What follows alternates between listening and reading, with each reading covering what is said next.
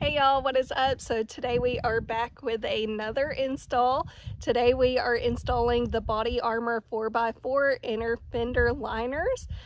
So we're going to show y'all a little before, during, and after the process. So let's get started.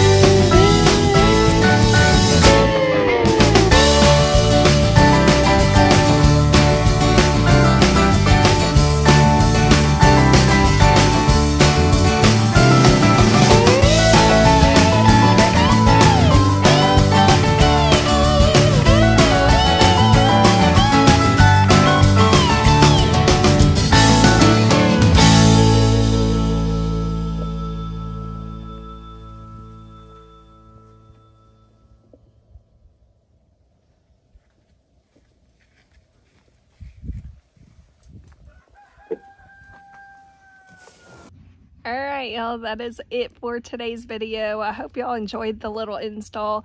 I will tell y'all the Inner Fender liners do look good.